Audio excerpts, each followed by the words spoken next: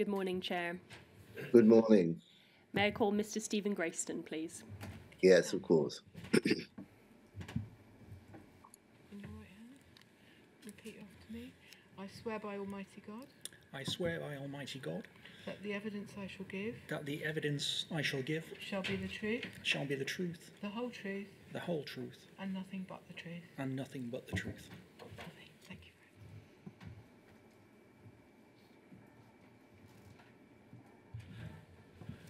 Could you state your full name, please?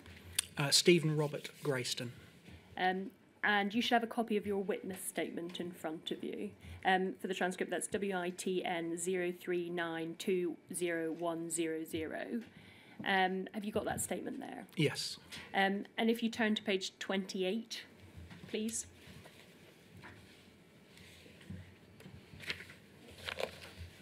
Is that your signature there? It is, yes. And it's dated the 14th of September 2022, is that right? It is, yes. And is it true to the best of your knowledge and belief? Yes, it is.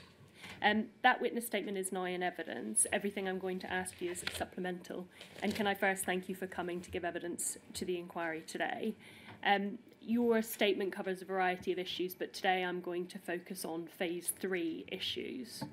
But if we could start by talking about your background. You started working for the Post Office as part of the Royal Mail Group in January 1986, is that right? Correct, yes. And you left when the Royal Mail Group, or you left the Post Office when the Royal Mail Group split in April 2012? Yes. Is that right? And you've worked a variety of IT jobs since then? Yes. In 1995, you were appointed as a manager in the BA POCL programme. Is that right? Correct, yes. And what did that involve initially? The first role that I had was to support the evaluation of potential partners, suppliers for the scope of the programme.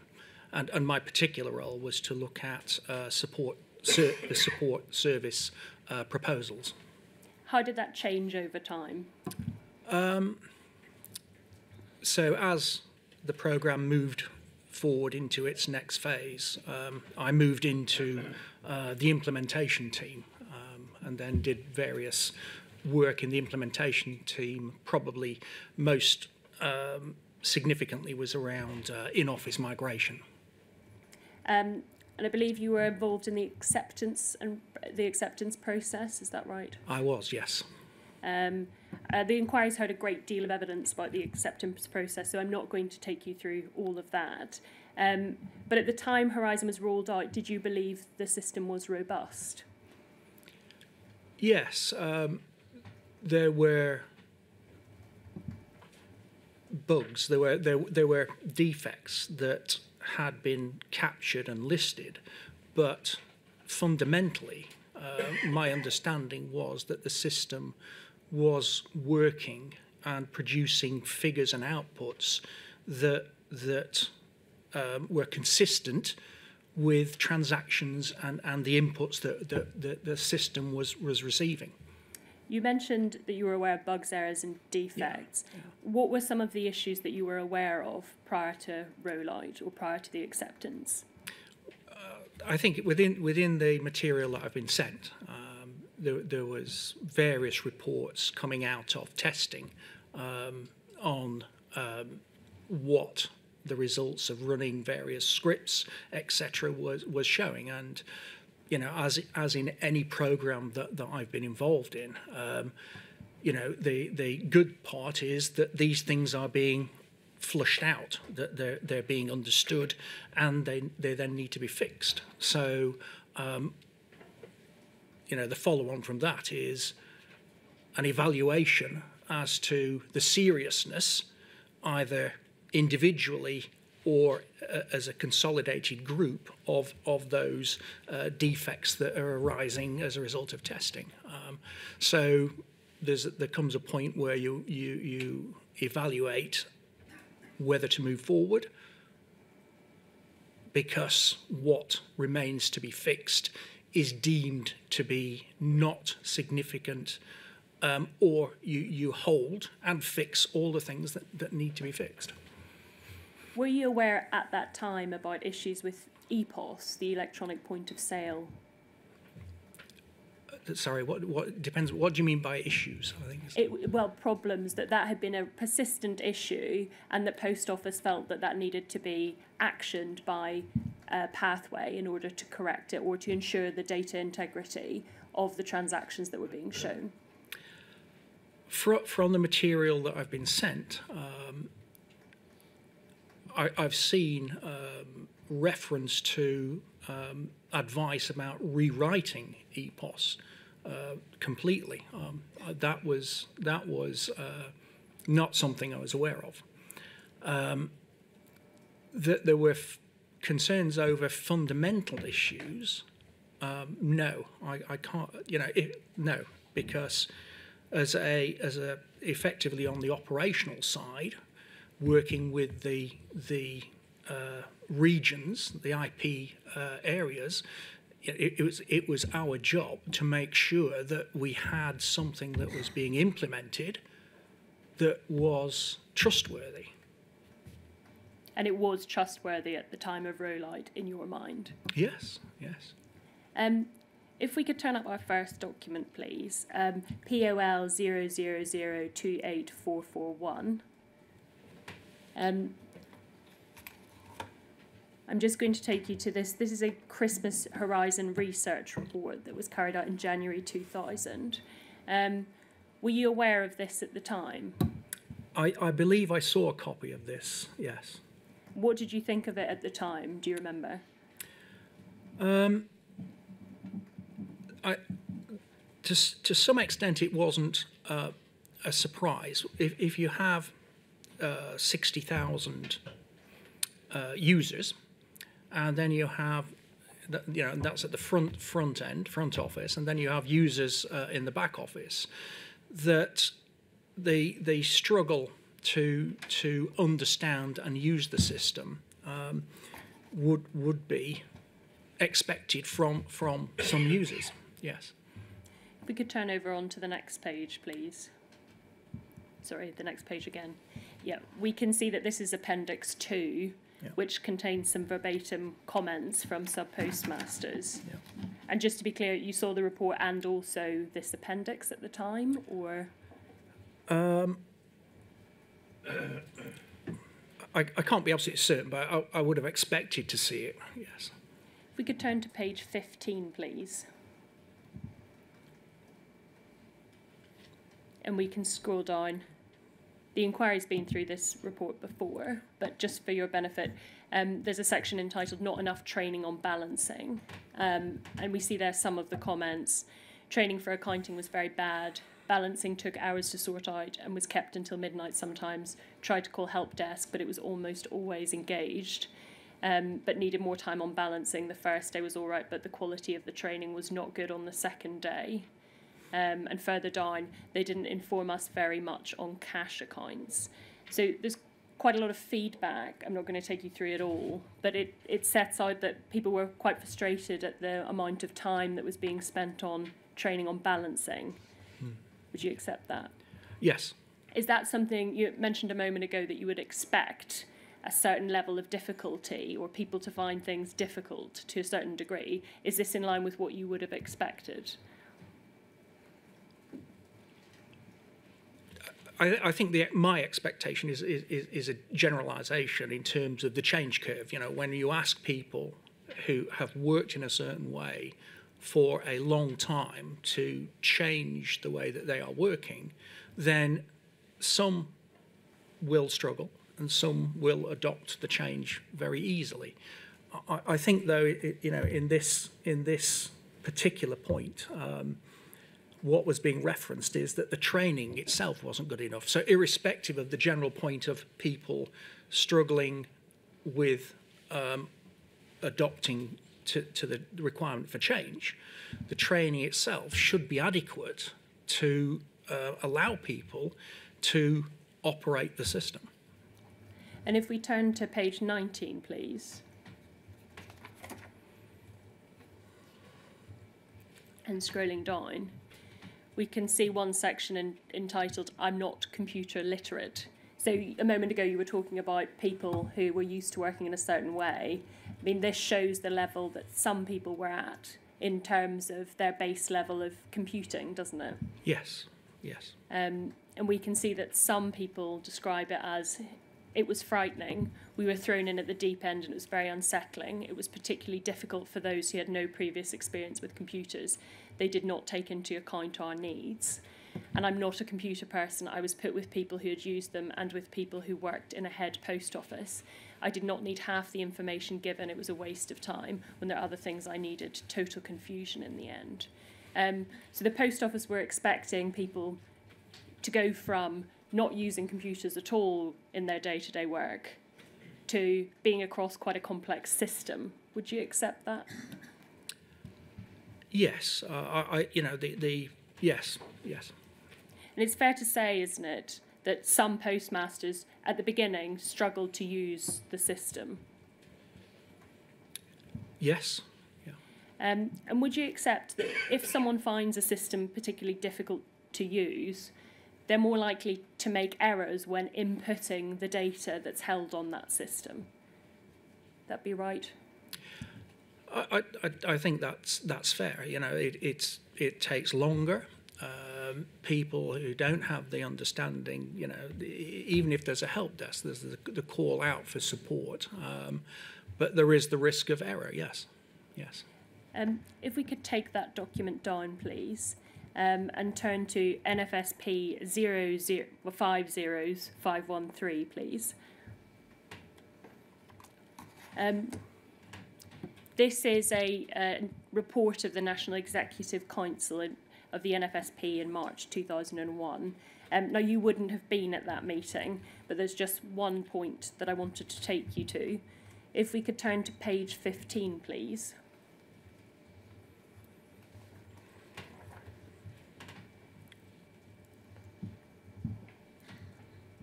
And scrolling down, please. So this is a Mr. Peabody, who the inquiry's already heard from. And it's him making a report to the meeting. He says, Mr. Peabody reported that these problems are still being highlighted. This is polling problems. And just recently have been circulated and reported on the problems in organising meetings with the business. But now monthly meetings have been scheduled, and there had been a meeting on the 26th of February 2001, from which could be seen from the action points there were 28 items that required action. Some of them the business still had to come back to them on. Amongst it, one was to set up the 2-day meeting, a separate meeting on losses and gains policy, a separate group to bring in the Horizon problems. There have been stories about the problems that have been created by Horizon, shortages. Horizon was not doing things, the problem with losses having to be made good immediately, and all the things about suspense accounts. He reported that he wanted a group to examine this. He had been led to understand that there was 10 million in suspense accounts now, as opposed to about 2 million 18 months ago. Another feature of the system was that it highlighted everything. So looking at that, it appears that after Horizon was introduced, the money held in a suspense account went from 2 million to 10 million. Is that right?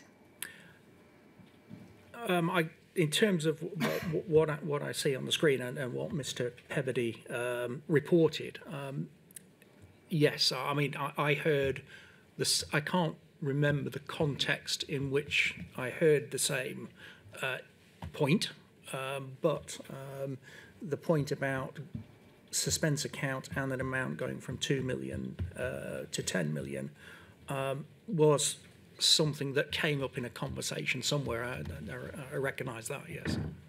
You recognise that, a conversation around this time, March 2001?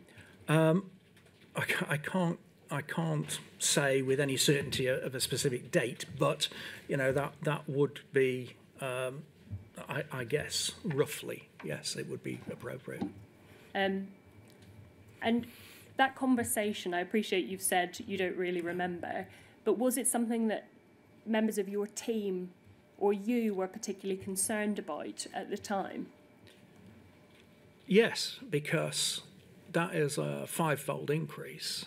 And as I understood it, there was analysis going on. I mean, I think I think Mr. Pebbody states that everything was being flushed out, and I think that was the context in which I heard the increase from 2 million to 10 million, that everything was being flushed out, but that doesn't explain what is going on. So I understood that there was some analysis on this going on. What do you mean by everything being flushed out? Well, because the Horizon system had been implemented, and therefore data was flowing through the system. It wasn't manual. The information that was being received in finance through what was being reported as in suspense was much more visible, whereas before, for whatever reason, it wasn't that number. What does that increase from 2 million to 10 million suggest to you?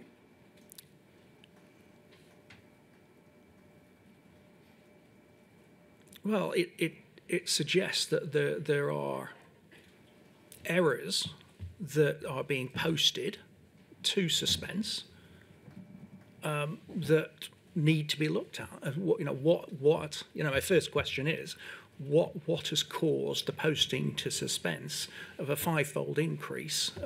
It doesn't seem to make a lot of sense. And what do you think the reason was? I don't know. I honestly, I don't know. I mean, the analysis was going on, and speculation on my part was not going to help because I wasn't close to the detail. Neither was I expected to be, involved in the analysis or close to the detail. But there were other people that with the right level of knowledge that you would expect were looking at this and examining it. What were they saying about this? What was their theory? I didn't see any follow-up. I don't, as I say, the context in which I heard this, I'm comfortable in saying that I recognise that comment, but I didn't see any follow-up that said, this is the result of our analysis. You don't need to worry, etc., etc. But that Mr. Pebbody has seen it. There were others that understood it, and I expect there would have been a report somewhere stating what the cause was and what was happening. But even though you were aware of this fact, you didn't check to see what the outcome of that was? No, I didn't, no. Does this not seem like quite an important point?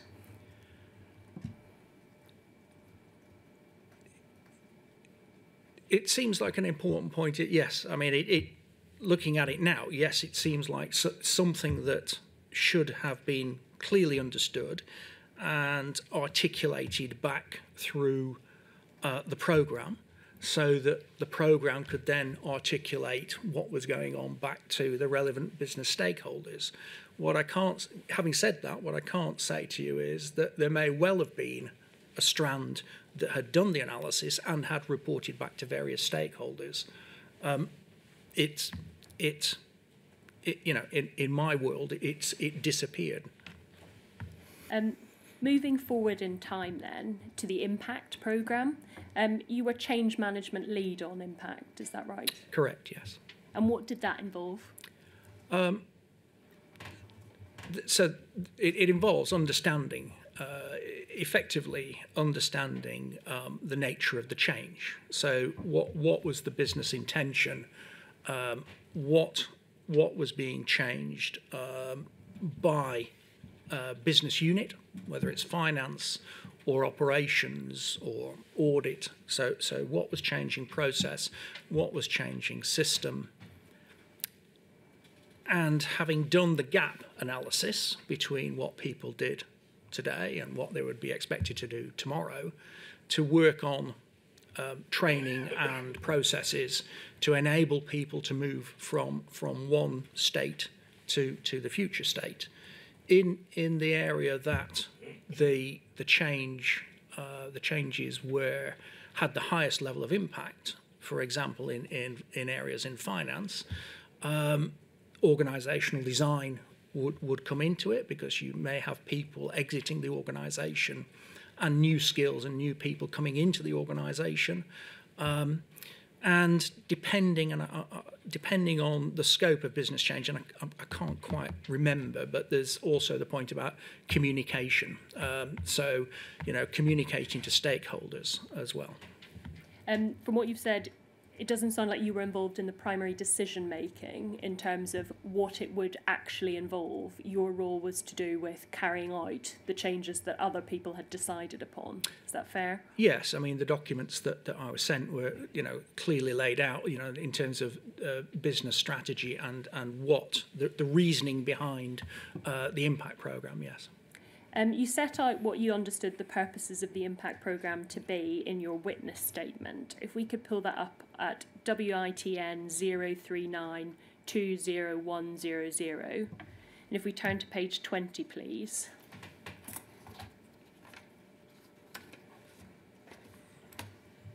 And looking at paragraph 52, scrolling down.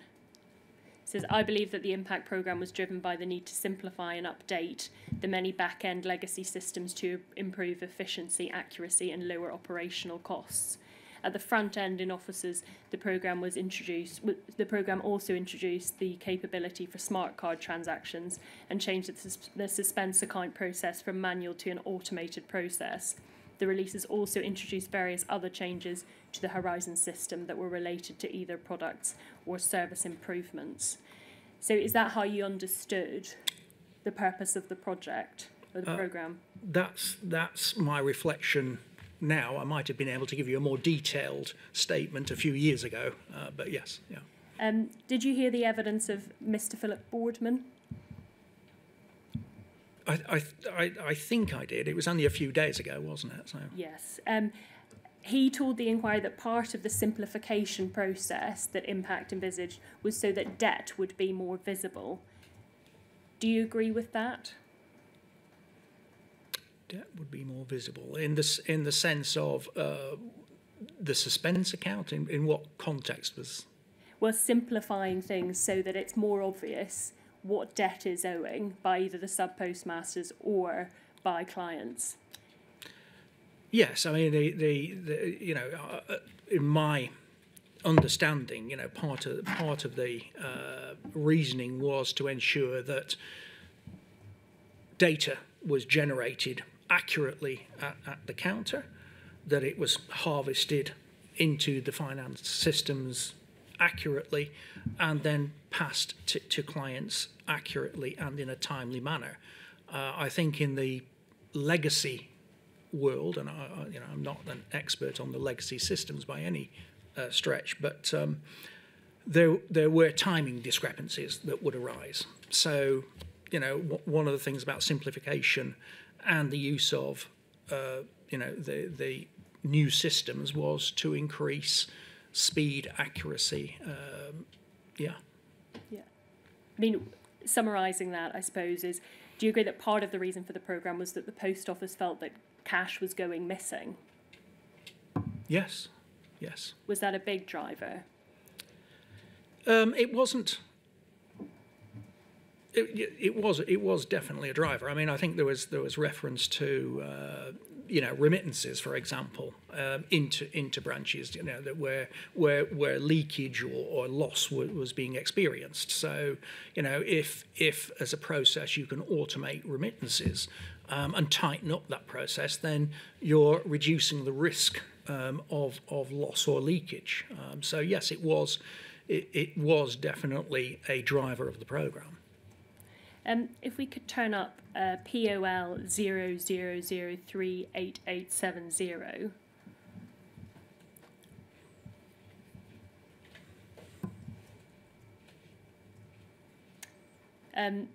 This is the Accounting and Cash Management Programme Conceptual Design, and if we scroll down,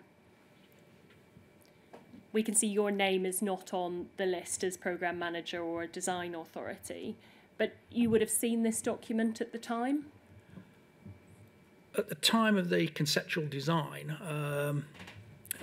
sorry, can you just give me the date of the... Yeah, so if we scroll over, I think this is the date, if we scroll over onto page 5,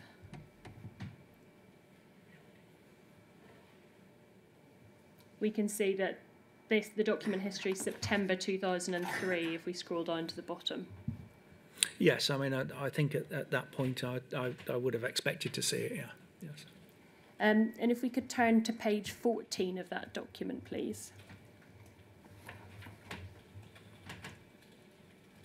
And scrolling down, please. We can see at 3.2.2 the key priorities in this context. And it says 2 fundamental changes have made Post Office Limited's funding position a critical business survival issue. 1, the business is trading at a loss. 2, the migration of benefits to ACT will be accompanied by the loss of pre-funding by government departments of the necessary cash in the network. The business now has to borrow funds to fund its trading losses and to fund working capital needed in branches. Such borrowing is limited in availability and its costs add to the trading loss. From April 2003, DTI, Department of Trade, will provide a loan and will require a robust statement of cash holding as security. So at that time, the Post Office was trading at a loss and in a pretty dire financial situation, is that right? Yes, as far as I was aware, yes. Yes. And could you help us with, at the time, was that something that was troubling people or worrying people? Was that something that people felt had to be actioned quickly? Well, it had been troubling. I mean, if I just focus on the second point, in 1995, the point about ACT was already recognised, and the threat that benefits payment by ACT represented. So for a number of years through Horizon, Impact, and then the Post Office Card Account Programme, this threat to Post Office and the financial position had first of all been recognised, but then had materialised. So there was a need to bring in cash, is that right? There was a need because the payment of pensions and allowances was the significant product and or service that was offered by post offices. Without being able to replace, if that business was lost, without being able to replace it, then the post office's position would become worse financially, yes. So it needed cash, yeah. And part of Impact was automating the part of the accounting process that had previously been conducted in Chesterfield, the error reconciliation, is that right? There were a number, 300 people in Chesterfield who were carrying out checking processes. Yes, it was like a big paper factory, yes. Yeah. And so part of what was envisaged was the reduction of those costs and move to automation, is that right? Correct, and that's when I talked about organisational redesign. That would have been, one of the areas. Most of the people who were based at Chesterfield doing that job of checking, they would have been removed essentially after Impact or cut down severely. Yes, yes. And would you accept that part of the Impact programme envisaged the shift of responsibility from that team to identify errors to the sub-postmaster to identify the errors in the branch?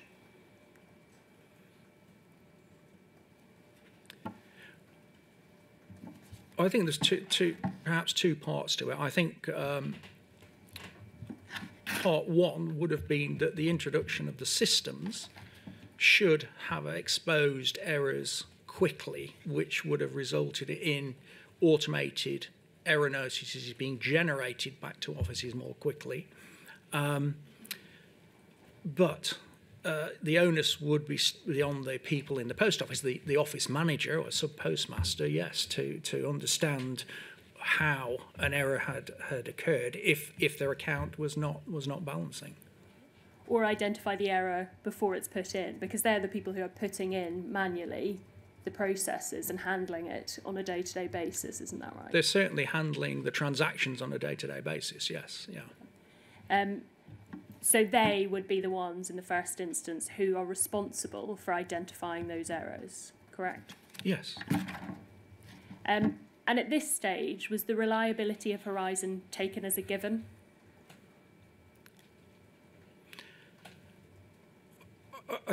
the fundamental Horizon system and its ability to accurately represent figures through transactions and represent those into the back-end systems, yes, that there were still individual issues or defects that needed to be fixed. As a matter of, in my experience, as a matter of course, that you will inevitably always find some defect, even if you've gone through extensive testing. But something will always turn up. It's the seriousness of what turns up that needs to be assessed, and that's why we had NBSC and the HSHD. So the way of double checking it, so you in the first instance have the sub postmaster, but then the secondary rule is those helplines, the NBSC and the HSH. Is that what you're saying? Yes, I mean they're absolutely fundamental from early in the program that people are contacting the help desk, creating the view, the data that then has professional people analysing what the story is behind what is being reported.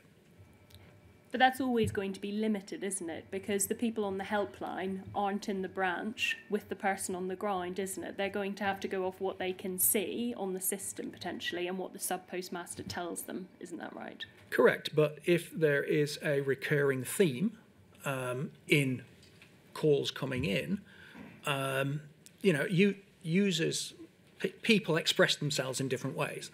And if there is an art in it, it's to understand and articulate into the help desk system what the problem is and what the proposed rectification is. But what you would expect is that with recurring issues, there is action taken, even if it's not a system issue. So it may be that the training itself, or a note needs to go out to branches to say, we have received concerns from sub-postmasters over this type of transaction. Please be aware, to take this particular action. So it doesn't necessarily always have to be system driven, but the analysis is critical, yeah. But at this time, did you think back to what we've been discussing about the value of money in the suspense account and think, oh, I wonder if someone bottomed out why that money had gone from 2 million to 10 million? No, I didn't. Do you think that would have been something, with the benefit of hindsight, you should have done? With the benefit of hindsight, yes. If we could turn to the next document, POL 000388878, please.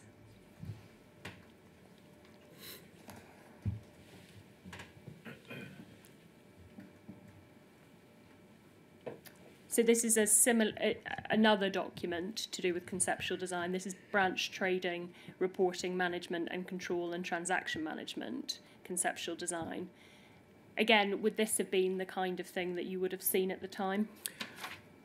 Yes, I mean, there would have been a lot of documents being circulated talking about design, and I can see from the contribution that different areas of the business were obviously contributing to that view. Can you explain what you mean by that? Well, I think from my recollection, I mean, in there it looks like there's audit, there's obviously finance, investigations team. Could you just, I think you're going through the names of contributors in your mind. Could you just tell us the name of the person in the field that they're speaking to? Tony Utting, I think, would have been representing investigation or audit in that area. Anne Clark was an expert in the processes within Chesterfield. Karen Hilsden, I think, had been involved in the conceptual design, and Gareth Jenkins obviously was there from ICL Pathway. Did you know Gareth Jenkins? No, I didn't, but I've seen his name a few times on various documents. Yeah. Did you know him by reputation at the time? No, I know he was an architect or the senior architect. My interface with the architect team primarily would have been Torsten, and I think it was Torsten that probably had the most conversation with Gareth. That's Torsten Godson. Yes, yes. If we could turn to page 13 of this document, please.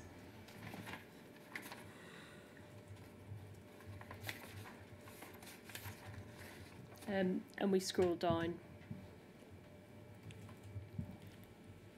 We can see again recorded are some of the key priorities of the impact programme, which state make the identification of debt easier, reduce the amount of reconciliation required, increase the amount of debt recovered, put the emphasis on clients and customers to validate the date, simplify branch processes by reducing the amount of paper, centralise and consolidate agents' debt, and enable matching of cash at branches with settlement with the client. Those are consistent with some of the things we have been talking about, aren't they? Yes. And if we look further down at business drivers and issues, it states refocus on debt recovery, financial recovery of money, target 95%. Do you know what that would have been referring to? Well, my assessment of that is that where losses had occurred, then it was the recovery of the monies associated with those losses or discrepancies, and primarily, I guess that would have been focused on the branch. The sub-postmasters or branch staff? Yeah, yes. And when it says in the second bullet point, only 10% of discrepancies are actually debt, Yes. what would that have meant? My interpretation of that is that I think I mentioned timing discrepancies previously. I think that one of the challenges with the legacy systems was to remove what looked like debt wasn't actually debt. It was just the timing of cut-offs in systems when data was provided to other systems, and that was subsequently resolved. So it's a timing issue rather than... Can you just explain that again? I can explain my understanding. So my understanding is that if at the point that data is sent to, for example, a client, that data from the front office may, under the legacy world, may not have reached the central system. So there may be that money had been taken in, but the data wasn't represented back to the client in a timely manner, and that might represent debt in certain circumstances. In the majority of circumstances, or? Well, I mean, it says only 10% of the discrepancies are actually debt. As I say, my interpretation of that point, as I'm sitting here today, is I can relate it to timing. 90% seems a high number, but I didn't work in the back end in Chesterfield in finance, so that could well be accurate, yes. And if we look at the bottom of business drivers and issues, it says accounting and settlement on our data, not clients. Yes. So when it says our data, that basically means the Horizon data. Is that right? Yes, and it's a challenge that I've come up against in other programs where settlement on client data versus the data that you have in-house leads to lots of questions. Yes. So from this, the Horizon data is becoming all the more important, isn't it? It's the start and the end of the matter. Yes. As regards settlement with clients, is that right? Absolutely. If you want your clients to settle on your data, then your data has to be good. And so all of this is predicated on the idea that, to use your words, the Horizon data is good. Yes. Because without that, none of this works. Yes, it raises too many questions. If we could turn to page 15 of that document, please. Before we do that, could I just understand the word client? Mr. Grayson, do you understand client to include sub-postmasters, or are we talking about third parties whose products are being sold in post offices? Third parties, sir. So right. So where we see in this list, accounting and settlement on our data, not clients, your view is that does not refer to sub-postmasters? Correct. Right, okay. If we could turn over the page, please, to 15 and scroll down. And down again. Looking at paragraph 12. Just down a bit further, thank you. It states, by the end of a monthly trading period, branches should be required to make good discrepancies between Horizon-generated cash and stock positions and the actual physical position determined by branch office staff. To help facilitate this, existing Horizon facilities that permit branch staff to post cash discrepancies to a cash suspense account will be removed. Remaining branch suspense accounts should only be used following prior authorisation via post office central processes and will be restricted to use by branch staff with Horizon manager/supervisor rules. Is that in accordance with your understanding of what was to happen? Yes. And it goes on to, essentially what's saying here is the suspense account is going to be removed effectively, which is where sub-postmasters previously posted discrepancies, isn't that right? Yes, the ability. Yes, the ability to post to suspense lay with a sub-postmaster or a Crown Office branch manager should they choose. Under the changes, that facility was no longer going to be there. It was being closed down. At the time this programme was being developed, was there a perception that sub-postmasters were using the suspense account to hide money that they couldn't account for or had stolen? Yes. How prevalent, and unpacking that a bit, was it generally the perception that sub-postmasters were using it to hide amounts they'd stolen? So in my experience, because prior to joining the programme I had been with Royal Mail Group investigations, there were instances where sub-postmasters wished to use an amount of money for other purposes, not with the intention of theft or permanently deprive, but wanted to or needed to use it for other purposes. So it was a facility or an opportunity, should someone so wish, to undertake something short term using post office cash. There were instances, I believe, where it involved theft. I'm sure there's a lot of analysis within post office on the types of cases, the numbers of cases, the amounts involved that were regularly discussed at a post office management level. You mentioned using the money for short-term purposes. Yes. That's not something that they were allowed to do, though, was it? To use that money in the suspense account for short-term purposes? No. So that's something equally Post Office would want to clamp down on and didn't want to continue? Yes, but I was distinguishing between somebody who perhaps was, or was stealing, and somebody who was in need of an amount of money, but it was not with the intention of keeping that money. Yeah. But in both cases, Post Office didn't want them to be, well, they certainly didn't want them to be stealing, but they also didn't want them to use that money for those purposes either. Well, it was Post Office money, not the private business side money, yes. Over the page, the document goes on to explain that the suspense account can be cleared in several different ways, and that includes cash or transaction, the sub-postmaster paying for out of their salary or credit card.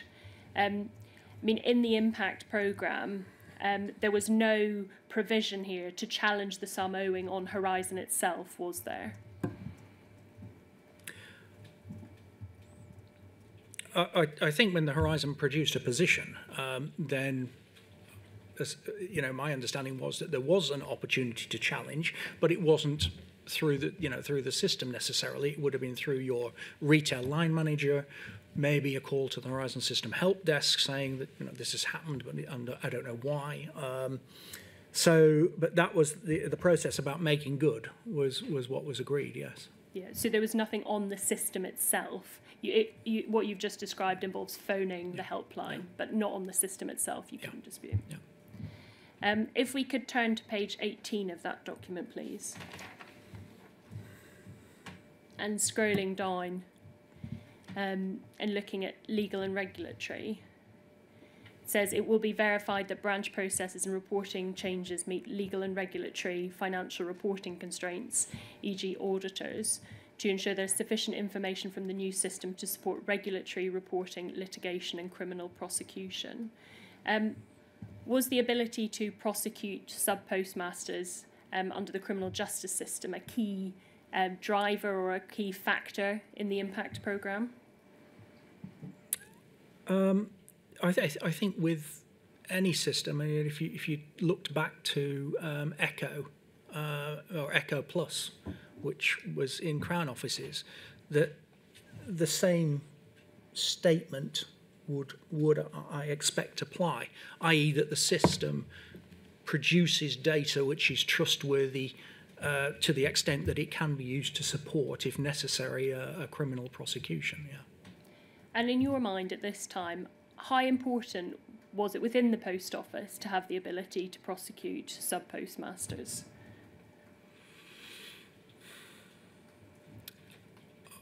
I actually think it was, at this point in time, if anything, perhaps it was diminishing. I mean, the prosecution of an individual, that post office went through was not, a cheap. It was expensive and. But on the other side, it was the deterrent effect as well. So the deterrent effect was still important, even if you felt that prosecutions themselves were becoming less important. Is that what you're saying? Well, resolving in some appropriate way was absolutely important. If a situation was so significant and serious that prosecution was merited, then prosecution was appropriate. But so it is important though that if that is the step that you take, that the data on which you are basing your decision is robust, is accurate. If we could turn to page 70 of this document, please.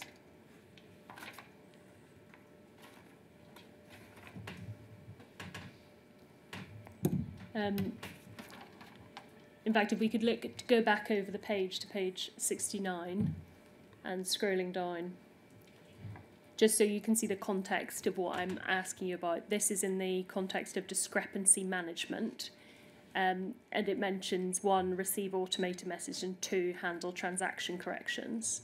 We can see there the receive automated message section, but if we go over the page, I wanted to ask you about handling transaction corrections. So you can see there the description says this is the mechanism for processing the transaction correction by the branch. It says trigger, user initiated. Automation, there will be a button for transaction correction management within the menu hierarchy, which is only accessible by users with the appropriate role. This will provide the user with a list of the unprocessed transaction corrections displayed in date/time order.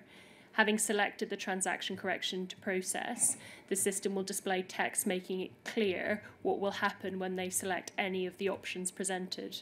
For each transaction correction, the user will have up to 3 options. Each option, when selected, will perform an identified set of transactions defined within the transaction correction, which may include an option to do nothing, requesting further investigation. Should the transaction corrections fail validation, then an error is displayed to the user with a request to contact MBSC. The transaction correction will be marked as complete, but no change will have been made to the local system. What type of situation does this envisage, or how would this work? To be honest, I'm not quite sure. I'd have to take that away and have a long, hard look at that. Thank you. Yeah. Turning then to our next document, if we could turn up POL 000388909, please.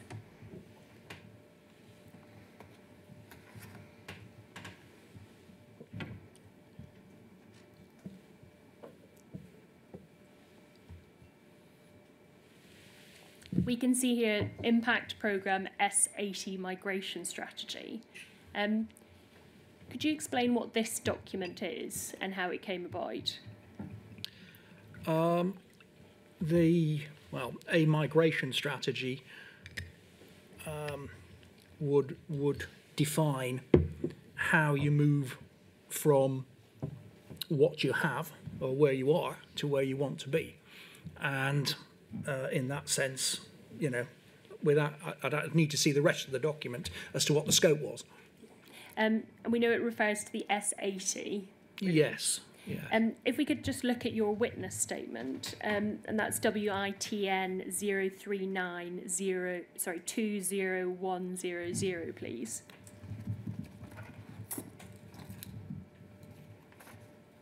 And if we can look at page 23.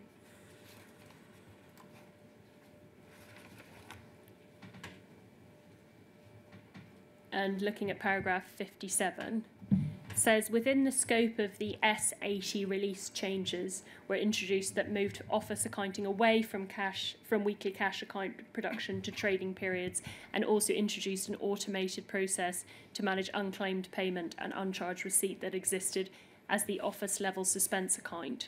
Up until the S80 release errors made by Office in transacting business have been dealt with through the paper process that required office managers to post details, in brackets enter details, of the error notices into the suspense account. S80 introduced an automated posting process. So can you explain and clarify further what the S80 did? In the sense of this particular point, my understanding, if I'm remembering it correctly, was that error correction was a manual process. We talked before about the factory and all the people working on pieces of paper. Well, those people working on those pieces of paper would turn up errors, and that would generate a paper error notice, which then would need to be posted back to the branch that made the error. And now, if things were working well, the branch, because this may be some time later, the branch would already have recognised in the accounting period that an error had been made.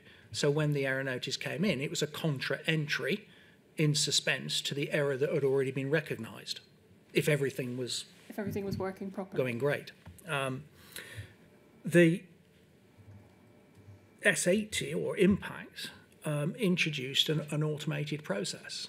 So on the basis that data was being generated into the systems, and at the back end, the ability for those systems to process the data, that any discrepancies could then be posted automatically, recognised automatically and posted automatically, is my very simple way of understanding it.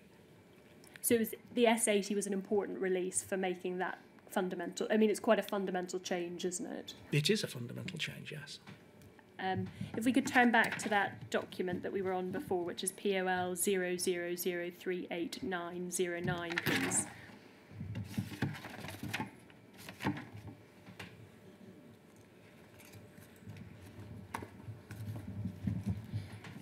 If we turn to page 6, we can see the date of this document, which is the updated draft for discussion is the 21st of June 2004. And this is for discussion in the Design Authority. What is that? The Design Authority were effectively the people that had analysed and thought through conceptually what impact was about, and then it had been broken down into constituent parts. And the design authority, or my interpretation of a design authority's job, is to protect the design. As you may appreciate, the world is not standing still as this programme is taking place. So there are always new changes, maybe product changes, new products, challenges to the design coming in, and it is the job of the design authority that effectively owns the requirements to make sure that the design remains consistent and gives a view on CRs, change requests. If we could look at page 30 of that document. And scrolling down slightly, the roles and responsibilities section. It says the responsibility for leading the detailed migration analysis lies with the Impact Business Change team, primarily Steve Grayston, Business Change Manager, Anne Clark, back end, Ben Gildersleeve, Counter, and Mark Kirkton, Implementation.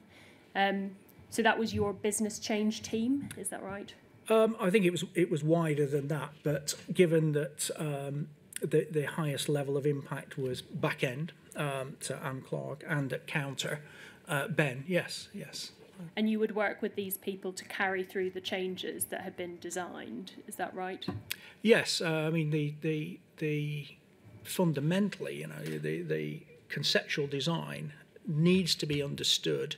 For example, Counter, if you took Counter, the front office, you need to understand what is changing. So what is expected, what needs to be done in terms of process, eventually, so that you can define the right level of procedural documentation and the right level of training, and that behind that there is the right level of understanding in the support desk to support the people when this change is going through.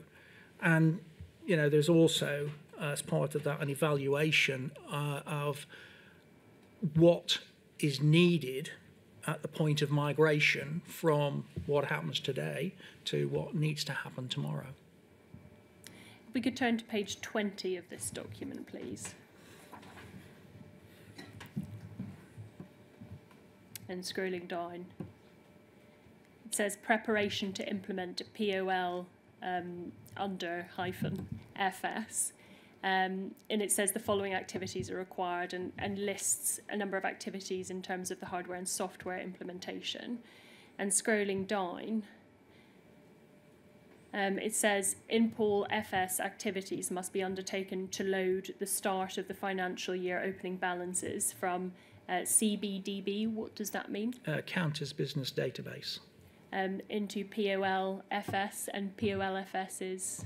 SAP, I believe. This is in addition to any identified previous year closing balances and movements that need to be put into POL FS to create the correct starting position.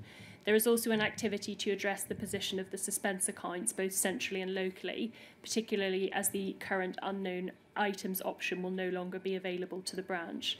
An exercise to cleanse suspense accounts in advance of implementing POL FS is envisaged. So this is the process of cleansing the suspense accounts to move forward with the plan. Is that right? Yes, I think cleanse, my understanding in terms of this use of this term is it was envisaged that operations team, so the line management operationally and the sub-postmasters would be encouraged to deal with items in suspense, because items were sitting in suspense, I believe, sometimes for an extended period of time. That document can come down, thank you. Do you think the suspense account was removed because the post office desperately needed the money in the suspense accounts? No, I don't believe that was a primary driver for closing the suspense account. To me, it was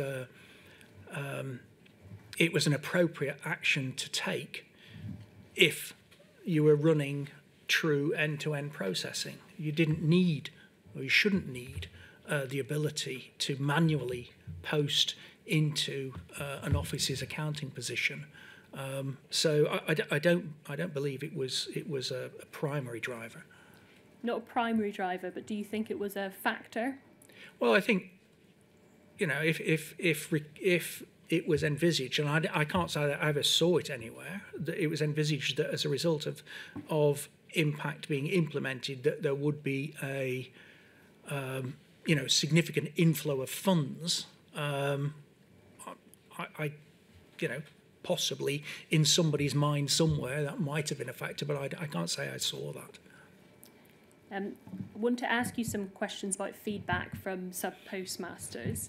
You talk in your witness statement about feedback being obtained. Yeah. If we could turn up WITN 039200100, please. And if we could turn to page 23.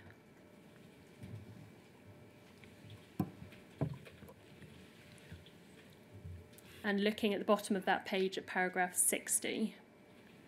It says, whilst I'm unable to reference specific notes or documents, I can confirm that user feedback was important to the impact programme team and that feedback would have been taken on board and acted upon where appropriate. And then scrolling over, feedback would have included comment on user interface such as screen workflow, colours, positioning on screen, understanding of language used in instructions.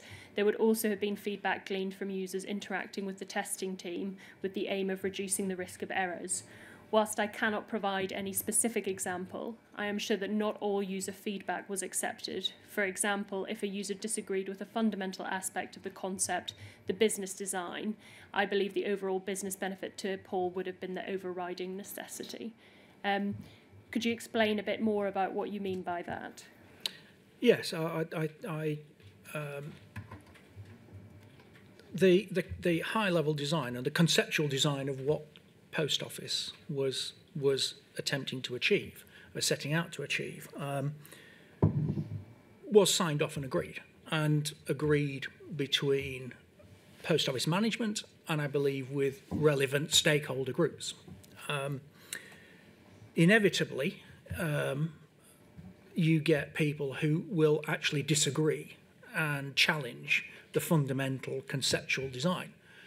And, you know, that's, you know, here is one example. It's happened to me in other programs. But, you know, what I take from that is that it's about explaining the benefits of the program overall, because in isolation, somebody may be sitting there being asked to do something different and not understanding or realising the benefit to the organisation as an overall factor. So, you know, that's where people would express their views, but that feedback would not necessarily be taken on board.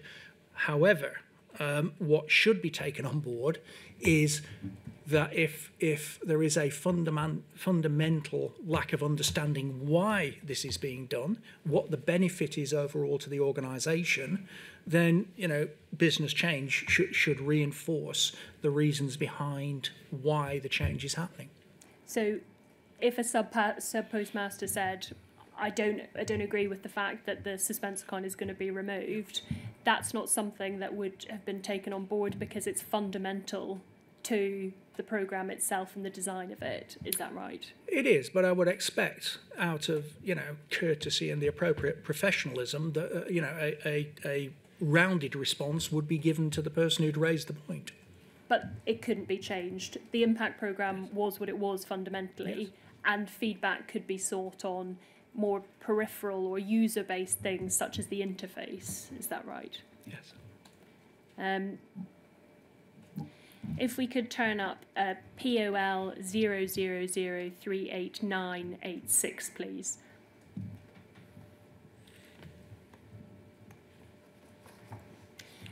So this is the impact programme implementation plan for the S80 release. Can you help us with what this document is? well, I would expect it to include all the details of how S80 would have been implemented, as it says, at a high level. I'm not sure what the detail is after that. Yeah, and the difference between an implementation plan and a migration plan. Yes, well, the migration is part of the overall implementation. Okay, but they're two distinct things. You would expect to have separate plans for them, would you? Yeah, I would expect the overall implementation plan to highlight the migration perspective. And then as you drill down into detail, that you get a migration plan and processes, etc., as you go into further levels of detail. We can see here that you're a reviewer of this document. Yeah. And so as a reviewer, does that mean that you would have had input into it, or you would have had a look at it at the time before it was finalised? How would that have worked? Yes, as a reviewer, yes, I was expected and required to provide feedback from a business change perspective. And, you know, I think it's always important that the people who are reviewing documents like this understand the scope of their review, because S80 was complex. So we can all make comments about some of the technical aspects, but if the technical aspect is not your domain, those comments wouldn't necessarily, carry any weight. If we could turn to page 6, please. We can see there in the introduction it says, the purpose of this document is to provide visibility and understanding to the impact programme and relevant BAU domains. BAU? Business as usual, yes. Of a high-level business implementation for BT and Pool FS and the main activities for the initial pre-implementation stage. This document is largely derived from the migration strategy and meetings held with the business area representatives. It outlines the high-level implementation approach that will govern and guide a lower-level BT and Pool FS implementation plan. And if we move to page 7, scope, says the high-level plan scope includes. So when it talks about the high-level plan, these are the things that are going to happen as a kind of headline point. Is that right? Yes, yes. And we can see it sets out a number of things that are going to happen. And if we look at paragraph 9, it says distribution of materials to branches in the MBSC, including training and operational instructions. Number 10, development of branch error scenarios and scripts for the MBSC. And number 12, training of MBSC in types of calls and changes to BT. After impact and after S80, the S80 release, the MBSC was going to be extremely important, wasn't it? Yes, NBSC was extremely important. Yeah, before but even more so after these changes. At any release and any change, there is a curve of increased volume calls, etc. So yes, the support services, the support desks should expect to receive an increased volume of calls, yes. But over and above, surely, what you would normally expect with a release, because as we were previously discussing, this is now the way that you can dispute what Horizon is showing you, right? Yes. So on the long term, you would expect not just a peak after the release, but a peak going onwards, wouldn't you? Correct. I mean, that's part of the volumetric analysis that is undertaken for support services. You know, what is the baseline position? How is that baseline likely to change? And what is the curve, or what is the bow wave of increased calls likely to look like? Do you remember that being something that was considered or thought about carefully at the time? I believe it was, yes. And do you think that, all things considered, the impact programme was a success and that it met its objectives?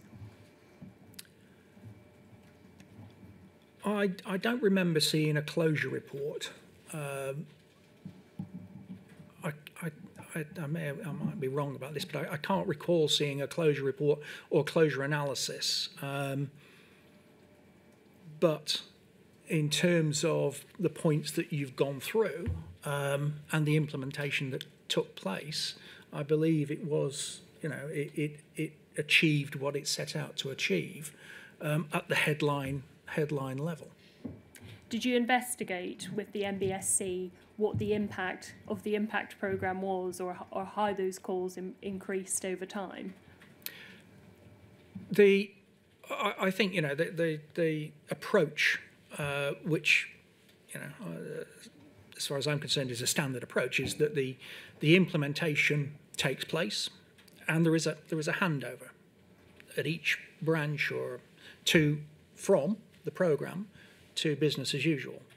And NBSC in the early stages is supported by the programme. So yes, we would have been looking at should have been looking at the calls being raised with MBSC and the Horizon System Help Desk. There should be analysis going on to see if there is an improvement required in training or in communication, or what are we seeing? Yes. At this time, were you aware that Fujitsu were able to access the data generated by the counter remotely and input into it? No, and this is something that I've seen referenced, but at the time, no, and it to me. It just seems troubling. Perhaps there is a full audit log, but giving somebody access to the back end to inject data, I would be very uncomfortable with that. If you'd known that at the time, how would that have impacted on your view of how appropriate it was to place such stock on Horizon data? Well, it would be extremely concerning. You cannot. I don't. If there is I've not seen the reasoning behind it. So if there is justification behind it, and there is visibility, and it is auditable, and it is clearly articulated as a record somewhere of what was done, who did it, and why, then there may be a legitimate business reason. But sitting here, knowing what I know, it doesn't sound appropriate. Thank you, Mr. Grayston. Those are all my questions. I'm just turning to see if any of the core participants have questions. I can see Mr. Steen does. Sir, there's a matter that's been brought to my attention in an email I'd like to take some instructions on. It is now 11:15. I wonder whether I could use this time and ask for 20 minutes to have a break. Yeah, certainly. It may be I have no questions, but I just want to make sure. That's fine. Is anyone else intending to ask any questions, just so that I know? Yes, Miss Patrick and Miss Page. Yes, please. Thank you. Right. So, what is it now? 11:15 or thereabouts? Yes. Sure. Yeah. 11:30. Yeah, 11:30, Mr. Steen, unless you send a message that you need a little longer. All right. Thank you, sir. Thank you, sir.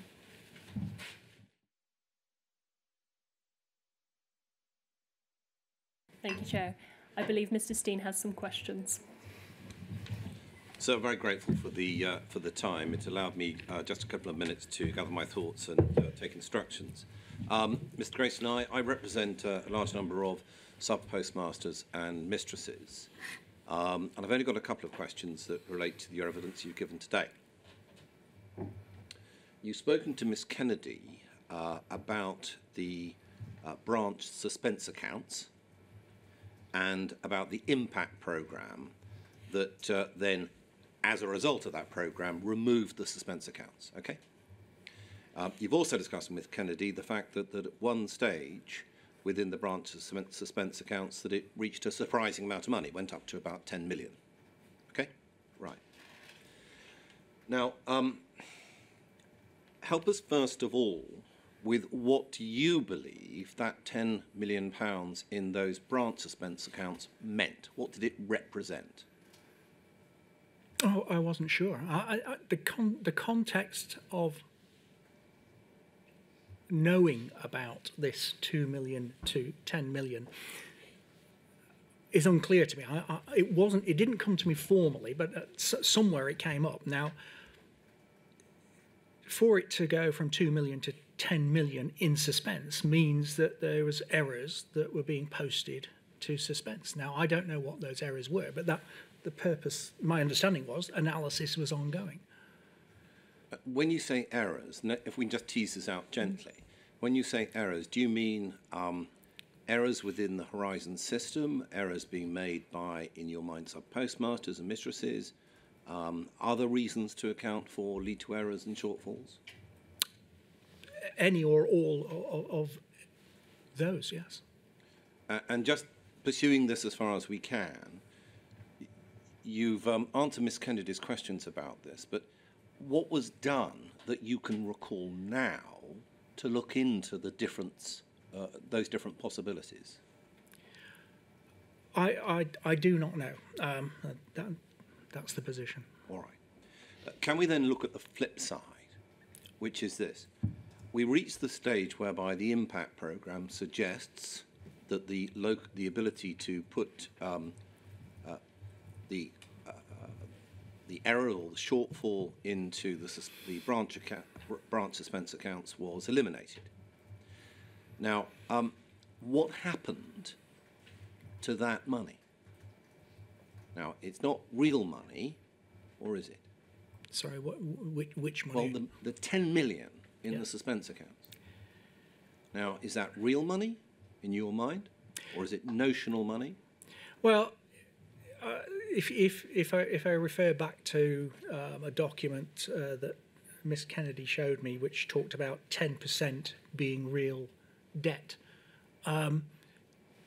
it could be that some of that 10 million was related to discrepancies or potential debt arising from timing discrepancies as data flow through the system. Right, that's 10%. Well, I don't know. That's one possible constituent of 10 million. Well, that's leaving 9 million. The other 9 million. No, I think it's the other way around. I think it's if 10% is 10% is debt and 90% is timing, then I see. So when this branch account, when this ability for the branches to put money into the suspense accounts was eliminated, what happened within the accounting system of POL to that figure? It can't just be eliminated, can it? Well, it can't just be eliminated, but the purpose of where finance is, if that is an amount of money that is deemed owed or debt, then the analysis must show what has caused, what is it that's causing it. And it won't be, I'm positive that it won't be one single factor. There'll probably be a number of factors involved in it, and finance would then seek to deal with each of those factors, is the way that I would expect it to be approached. And the way that you're speaking about this is with a considerable amount of caveat. You're saying that, well, first of all, you accepted a point made by Miss Kennedy as to the possible makeup of the money of the 10 million. Yeah. Secondly, you believe that finance would have dealt with it. Do you have any actual direct knowledge of what happened? No, I don't. I'm sorry. So is one possibility that the sub-postmasters and mistresses were pursued for that amount of money as debt? Yes, it's a possibility, yes. Excuse me one moment, sir.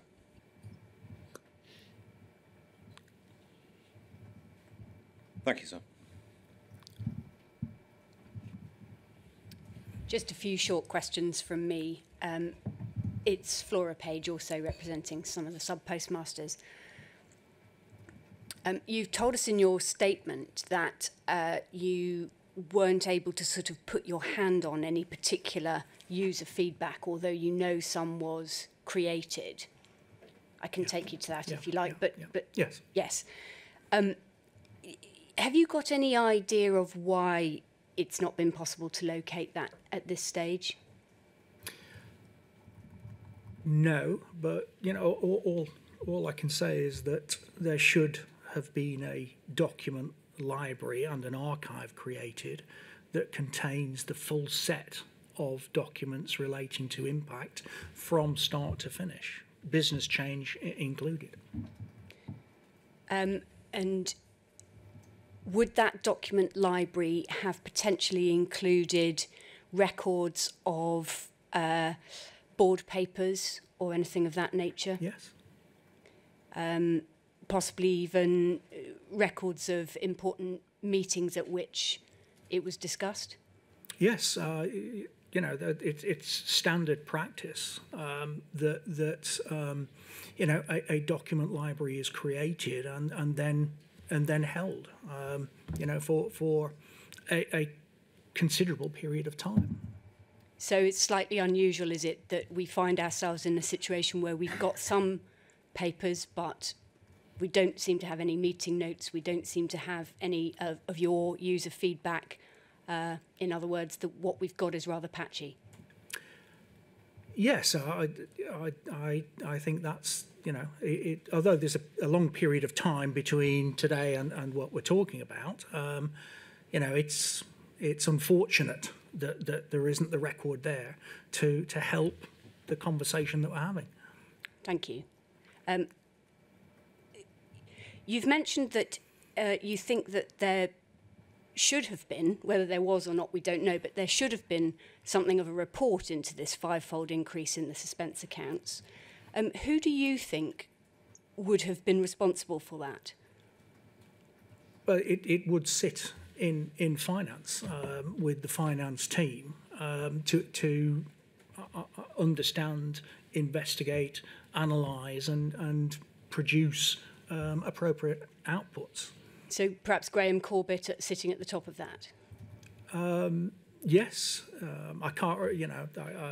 I can't remember the particular names at this point in time, but senior finance managers, and particular those that worked with the suspense account. Yeah. Yeah. And then you've told us also that you would envisage a report into the types and numbers of criminal prosecutions.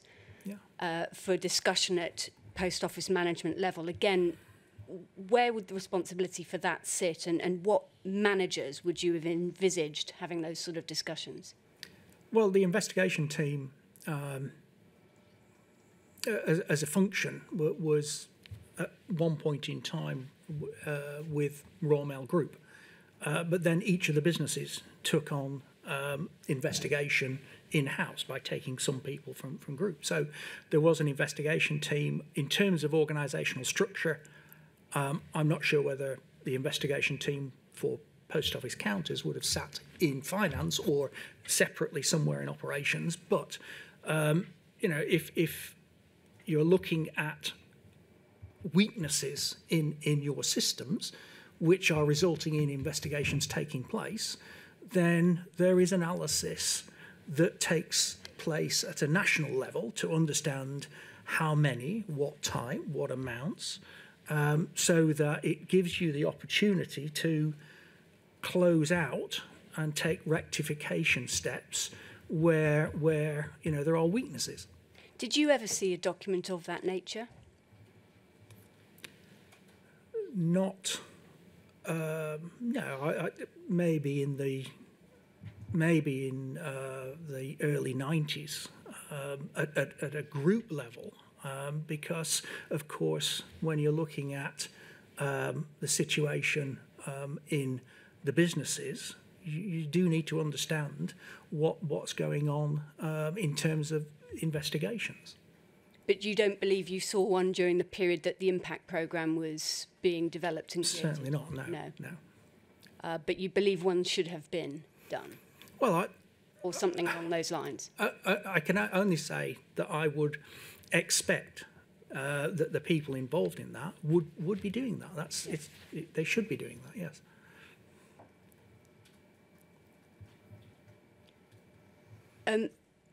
Just finally, you've very fairly acknowledged that the impact programme required Horizon cash account data to be reliable, And of course, we know now that it wasn't in a very large number of cases, perhaps not by any means a majority, but a significant number of cases.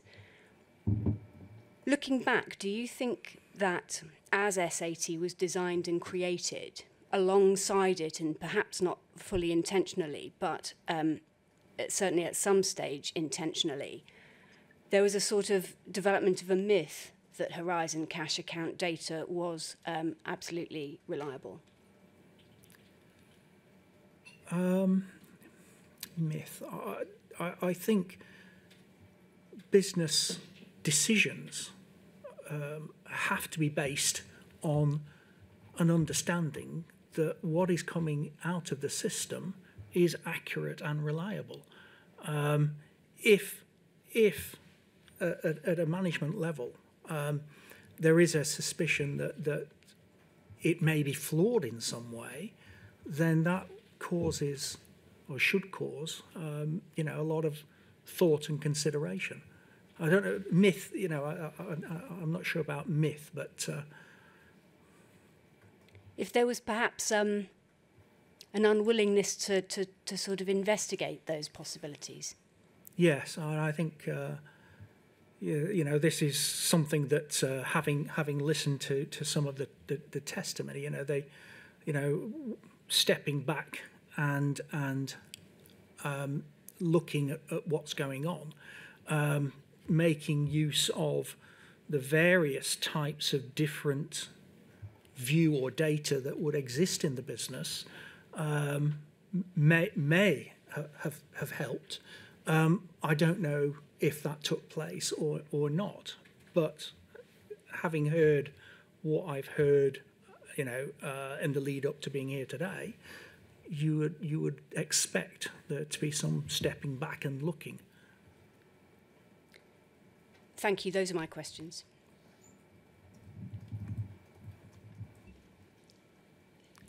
Good morning, Mr. Grayston. My name's Angela Patrick, and again, I act with Mr. Maloney and Hudgell Solicitors for another group of sub-postmasters. I don't have a lot of questions for you, but Miss Kennedy has asked you a number of questions about your involvement in Horizon during the development stages, testing and acceptance, and during the rollout. I don't want to go back quite that far, but I want to look and ask a few questions about the end of the rollout, so before impact. Right. And I want to look at two documents and ask a few questions about them. And the first is Paul 20-104-602. And can you see that, Mr. Grayston? Yes. And we can see that it's an email headed electronic memo from Don Howe to Keith Baines, sent on 6th of September 2000. Can you see that? Yes, I can, yes. And it's headed Horizon NRO Close Down Reporting. NRO, would that be National Rollout? It would, yes. And if we scroll down a little, we don't need to look at the substance of that email, but we can see it's got a second email attached to the bottom part of that. And that's an email from Don Gray, copied to a number of people, yes, including, I think, yourself. You can see Steve Grayston there. Would that be you? Yes. And this is one that was sent on the 5th of September 2000. And we can see again, same title. But it says, initial draft for comment, please confirm requirements with NRO board. So this is a document being sent to you for comment. Is that fair? Yes. And if we can go over the page, we can see what the document is. And we can see this paper documents the process to be adopted by the Horizon implementation team to close the national rollout project issued for initial comment. So were you being asked here to comment on the plans for close down reporting? So, or how the close down reporting for the end of the rollout project was to be conducted? Yes, it was put together by Don Gray, and at that point in time, I think I was working for Douglas and part of Don Gray's team. Yes. So you were part of the Horizon implementation team for the rollout? Yes. Yeah. And involved in conducting the review or part of it? Yes. Thank you. And this may be very basic, but this was how the Post Office was proposing to learn any pertinent lessons they could from how the rollout had gone.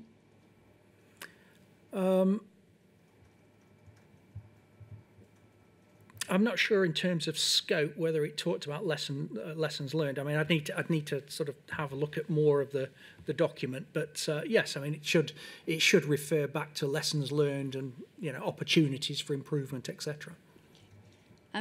We don't need to go into the detail of this document because it's planning for how the review would be conducted.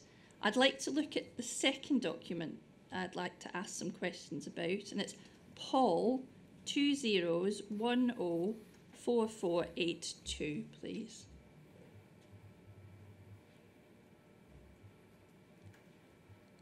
And we don't have a cover email for this, but I can see on the top right-hand side, can you see that, Mr. Grayston? There's a date. Yes. And it says draft.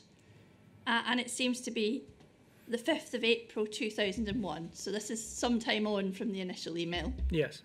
And the heading is Project Implementation Review, Horizon National Rollout. Is it likely this was a draft of the review that you may have seen for your input? I don't know. Documents, there should be one, or I'd expect one report that Don was pulling together. There may be different takes on the material in that report for different audiences. Okay. If we can turn to page 10, and there are appendices or annexes to this document, but if we look at page 10 to start with, it may help with your memory.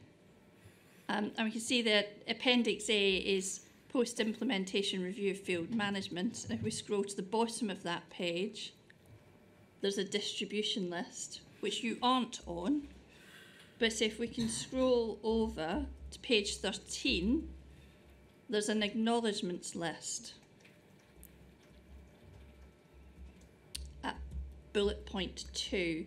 And we can see there at the second paragraph, main contributors include Don Gray, Douglas Craik, Steve Grayston.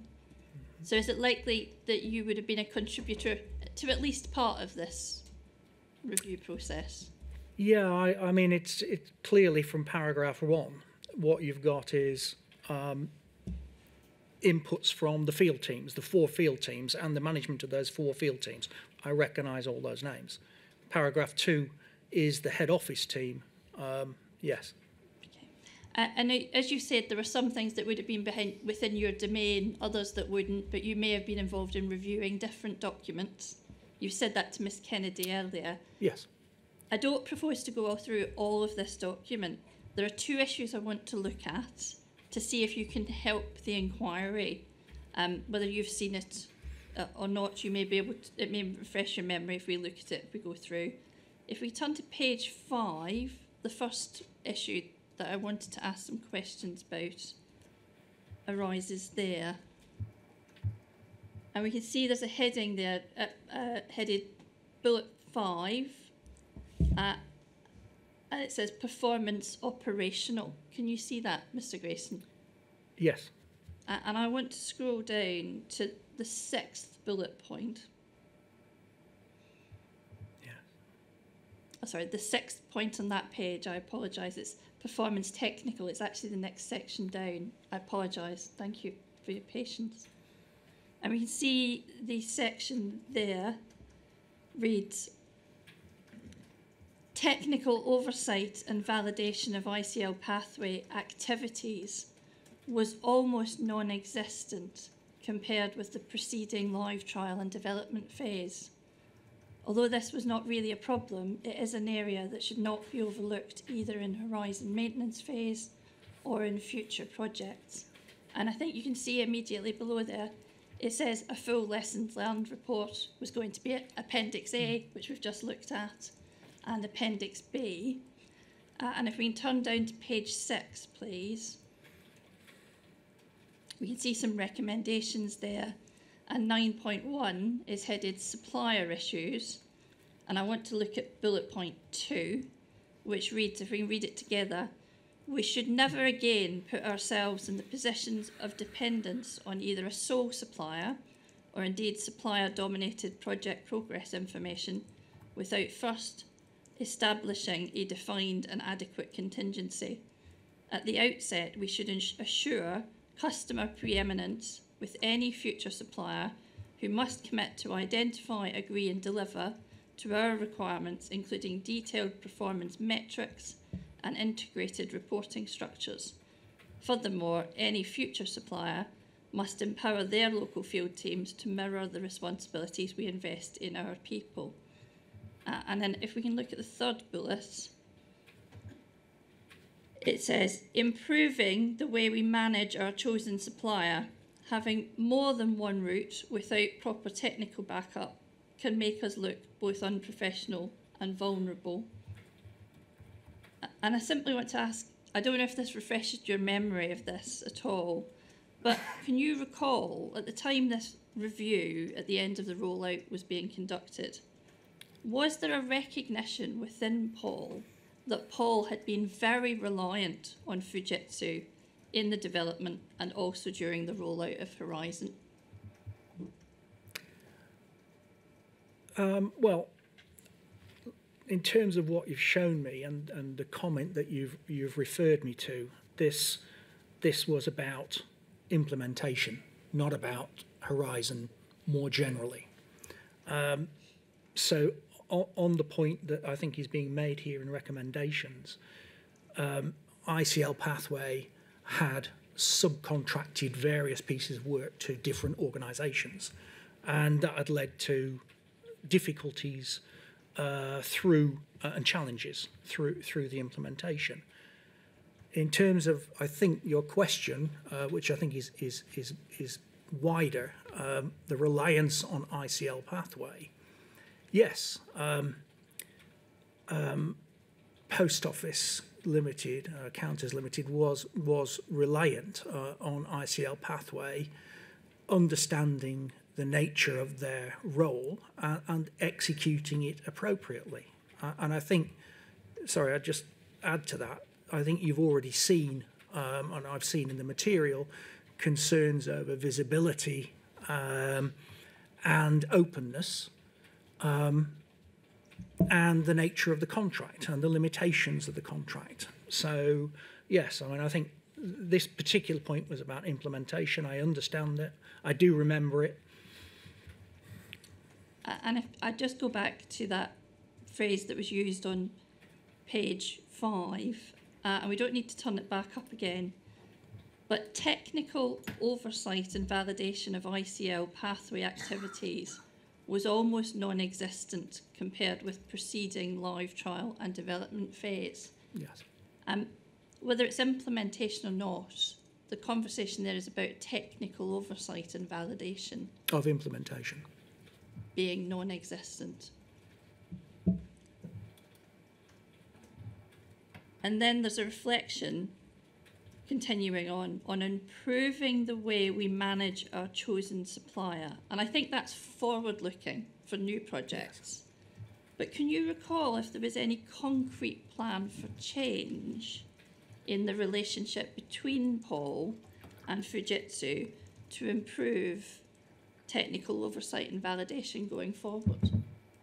Well, the technical oversight and validation was around the steps that were required to undertake implementation, which was effectively a migration to the new world. And so, to answer your question, no, because there would not be another technical rollout or implementation of a similar type with ICL Pathway.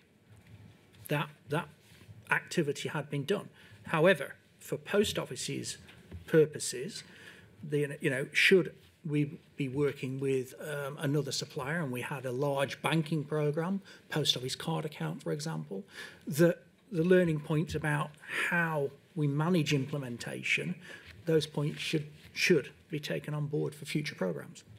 And of course, I think you were continuing to work with ICL Pathway and thereafter Fujitsu on what we start calling the business as usual operation of Horizon. Yes. And any other projects connected with Horizon that would be conducted by Pathway and then Fujitsu. Is that fair? Correct, yes. I'm going to leave that point and go to the second point, and it's to look at some of the detail in the lessons learned in this document. If we could turn to page 30 to start, there are a few points I'd like to look at to see if they are consistent with your recollection of the review at the end of rollout. And if we look at Appendix B, and we start at the bottom of this page, page 30, what I want to look at runs over the page onto page 31.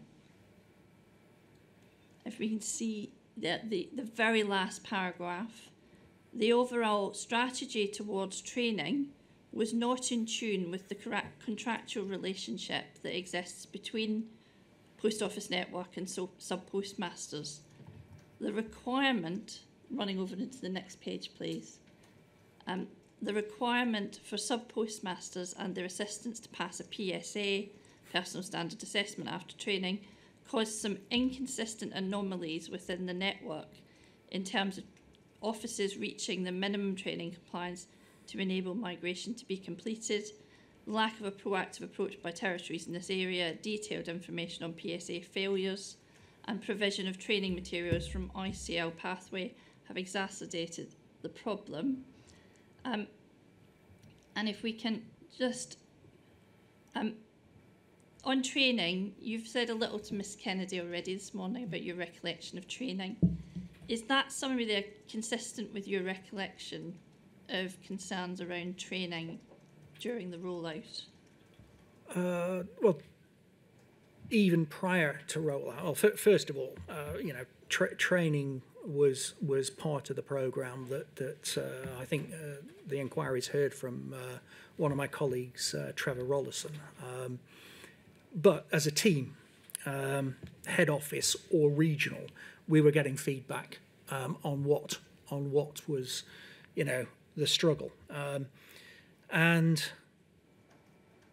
yes, I mean, I think the work done pre-rollout to improve training, which was AI 218, I think, was seen as extremely helpful. But nevertheless, with a user population so large, there were people who could not cope with Horizon, and they failed a test that had been introduced to assess competency. And if we see just the paragraph below that one, it continues, the policy for out-of-hours transactions is at best a stopgap.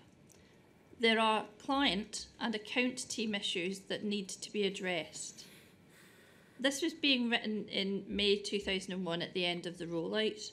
Can you recall what the key client and account team issues that still needed to be addressed were?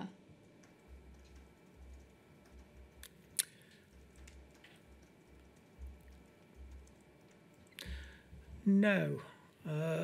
It would have been clear at the time. But out-of-hours transactions were used on occasions for certain product types. But I can't remember, in the context of what's said here, what the implication was. Okay. If we can go down to page 32, please.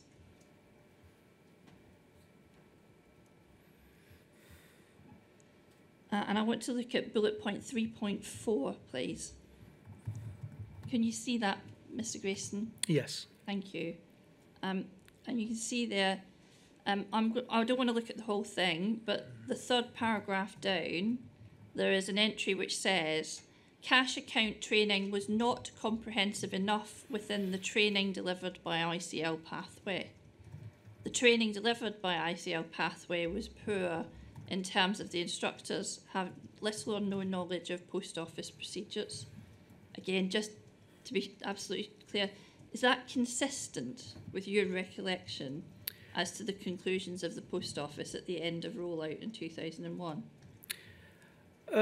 Yes, although looking at it today, I think that there probably would need to be a reflection on what was done to boost that training. But if I looked at it in a different way, Peritas, who I think that was their name at one point in time, had been appointed to run the training, didn't have a post office background, didn't understand all of the processes associated with it. So for Peritas, or the supplier of training, to come in and run good training courses, even with time and good material, was, again, I think, a learning curve on their side. I think there was a reflection that the cash account training wasn't comprehensive enough, and through AI 218 and the negotiation that I think Bruce McNiven was involved in, that was improved. But this AI 218 takes us to acceptance Yes. and rollout, which starts in January 2000. This is being drafted in May 2001. Yes. And it's being recorded here that the training on the cash account had not been comprehensive enough. Was that, in your recollection, the view of Post Office in May 2001? Sorry, I wasn't clear. I think in my mind, this reflection should have had two elements to it. That it absolutely wasn't, and that there was an intervention as a result of AI 218 that had improved things. It does not say that here, and your interpretation, is reasonable from what is said here, but the quality of the training that was given, I believe, was deemed to be adequate. And the reason I say that is that there were 4 implementation teams nationally, and the head office team had worked with the regional teams through the lifetime of this programme, and the regional teams represented the business operations around the country and also reflected the needs of the programme in implementing in the various parts of the country. If that feeling, as expressed here, was so black and white, then it would have been stopped. The regional management of Post Office Counters Limited would have stepped in. So I think in my mind, I'm taking the interpretation that it wasn't good enough and it improved. There was nothing coming out from the implementation teams or regional management that said every week this training is not good enough. It is not good enough. That's my thought on this. But that's not reflected in the draft that we have here. As I say, your interpretation of what's said here, yes. Yeah. If we can go over to 3.6, which is over the page on page 33, it might help elaborate on this thinking. And can you see that now, Mr. Grayston? I think it's come up. Point 3.6, which deals with pre and post go live support. Yes. And it says more in-depth training for those people who supported second, third and fourth balance support, especially around suspense account entries. The scheduling of Retail Network Manager was not consistent with instances of more than one arriving at an office to offer support. The allocation of support for balances worked better when the scheduling was undertaken by the cluster groups. Offices were given the impression that they would have a trained person with them for the first balance.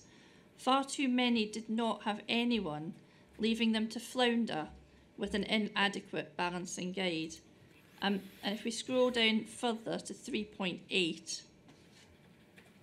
3.8 deals with the documentation given to sub-postmasters, and it says, in the latter stages of the project, changes arising from revised documentation have been deployed before the documentation had been signed off. Operational instructions and balancing guides were excellent. The quick reference cards poor, as were the arrangements for CSR+. The distribution of documentation on the whole was poor, with a number of offices receiving their balancing guides well after their go live. And it goes on, the diagrams in the Horizon user guide were not well accepted as it contained too many flowcharts, and it says some more about training.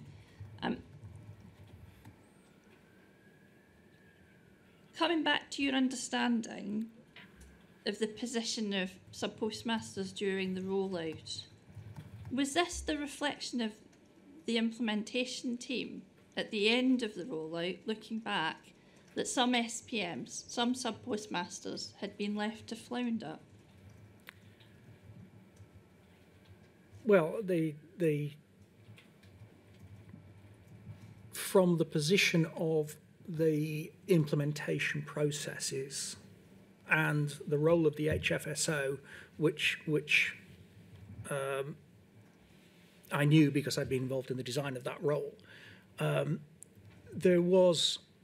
it was an agreed process that at the point of migration, implementation and migration, the field support officer would guide the manager and staff through the process and would be there at the first cash account after implementation, and that subsequent cash accounts, if necessary, would have some level of support from the retail line, so business as usual retail operations as the implementation team was moving on. So there was no intention of sub-postmasters or any of their staff being intentionally left to flounder. I wasn't asking about what was intended. I apologise if there was any confusion. Simply that the reflection here, looking back on what could be learned from the rollout process, in May 2001, it was being recorded here that the Post Office was recognising that some sub-postmasters had been left to flounder.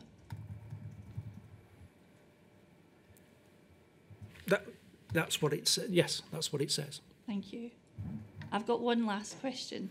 If we could look at page 34, please, at the bottom. And I want to look at 3.10, which is headed Other. And can you see that, Mr. Grayston? Yes. Thank you. And this section starts, the helplines are not seen as an effective support to the network. There seems a lack of knowledge and a reluctance to pass to a higher level for resolution. Installing up to the 8th of December was a mistake. Yeah. The number of errors generated post-go live is directly linked to poor cash account training. An extra half day should have been allowed. The legacy left due to the migration use of the suspense accounts needs to be resolved. The rollout plan appeared to take no account of office size or pressure periods. This operational information should be included within the scheduling process. Overall, the size of the project was immense and has been a success, which is mainly due to attention to detail, focus, meaningful reviews, and a lot of hard work by so many people. I have a few questions about this. So I thought you only had one, Ms. Patrick. It's 1 point, sir, but it's about 3.10, which, as you can see, covers a lot of detail. I'm slightly concerned that we're revisiting phase 2 exclusively in this part of your questioning, and I'm not sure to what extent I want to do that. But okay, one last point. Thanks, sir. We're at the end of the rollout, and is this an understanding that at the end of the rollout, at this point, May 2001, Post Office was acknowledging that the helplines were not seen as an effective support to the network? Well, that's what it's saying. Thank you. And Ms Kennedy's already highlighted some problems, would-be problems that were flagged by sub-postmasters in their branches. Yes. Were helplines reluctant to pass up to a higher level for resolution when a problem got to them? I think you would need to speak to the help desk management. They shouldn't. It weakens and devalues the purpose of a help desk or helpline if the appropriate action isn't taken in terms of escalation. And you see there's a number of errors being generated post go live. Is that consistent with your recollection? I think there was a recognition that there were some errors as people were learning to use the system. Yes, but there was no feedback that I'm aware that I can recall from the field teams and operational management that the level of challenge was so significant as to undermine the continuation of rollout. And so here at the end of rollout in May 2001, the errors are being attributed, it says directly linked to poor cash account training. Is that consistent with your recollection? I don't know. The author, presumably, or whoever wrote this particular point, would have had the analysis to create that linkage. Just as one of the individuals that were involved in the team putting together this review, we've already looked at the acknowledgement, the reference to non-existent technical oversight and validation during the implementation process. Did anybody involved in the review, in your recollection, consider whether these errors that were arising post-go live might not be attributable only to training, but to problems with the technology itself? Yes, that's a very good question. At the time, you know, I think the working assumption was that the system was reliable and robust and producing outputs that could be trusted, and therefore the reflection of cash account or training is what you see here. Whether that was you know, an assumption that was appropriate is now very questionable. Do you recall, just this is the last question, if anybody in your team or anybody else in Paul at all may be involved in this review or not, can you recall if anybody joined the dots or tried to join the dots between a lack of technical oversight and validation and continuing problems with the cash account? Yeah, sorry, I just need to take you back to your linkage here. The technical oversight was about implementation, technical aspects of implementation, infrastructure, hardware, software failures, and aspects of that oversight for implementation. If you're asking me about joining the dots in a more general sense, there were challenges, there were discrepancies, and was anybody stepping back and looking at this overall? I don't know that there was. Thank you, Mr. Grayston. We don't have any more questions for you. Thank you, sir. Thank you, everyone, and thank you, Mr. Grayston, for coming to give evidence and answering the questions put to you. So is that it for today, Ms. Kennedy? Yes, Chair. We return tomorrow with Mr. Sean Turner and Miss Anne Alliker. All right. See you in the morning. Bye.